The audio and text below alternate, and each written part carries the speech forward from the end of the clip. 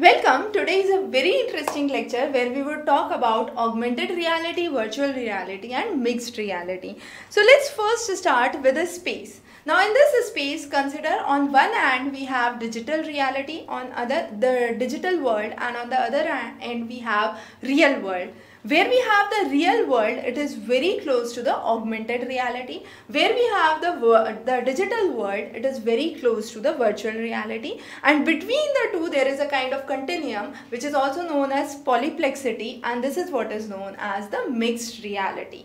So that was a quick summary. Now let's understand these one by one. So first we'll talk about the virtual reality. Now virtual reality, as I said, it is close to the digital world. Now when it's close to the digital world, what does that mean? It means that, let's say I am now in a virtual world, and in this virtual world I am doing anything that could be done. So let's say I jump down, I extend my hand becomes long. So all those are virtual reality. So very close to a kind of digital world with simulated environment that is seen. And here it's a kind of inside experience. So when I am inside this virtual reality, I am doing things virtually. It's not the real things that are happening.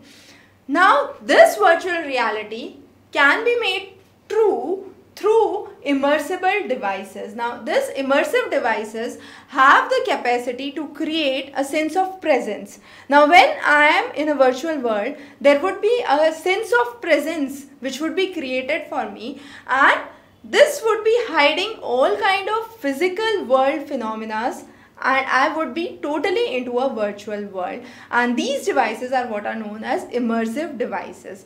The next is the augmented reality. As I said, it's very close to the real world or the physical reality that's there. So I am in this office space, but within this office space there is some kind of animals that walk in. So that's a kind of augmented reality. Now it's an interactive experience that I have.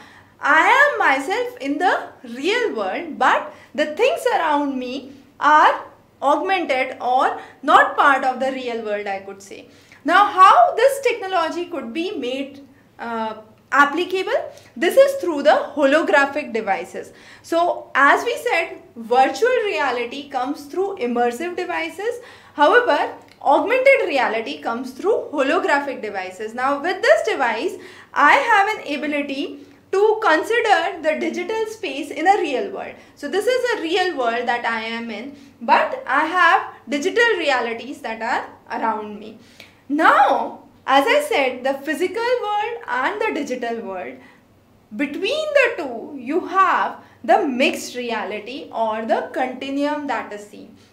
That means when I am in the office and this is the real office, now what happens is I move to a another office space, let's say, and there everything is virtual, but I feel that this is real. So the mixed reality is very close to reality. So even when you are entering into a virtual world, you would consider or you would have an experience that the things around you are actually real. They are not you are not in a virtual world, and that's how you understand the mixed reality. So mixed reality, as I also said, is known as polyplexity, and this is a kind of a reality virtuality continuum, because as we said, the physical reality is very close where you have the augmented reality, the digital world where you have the virtual reality, and something in between would be a mixed reality that would be there.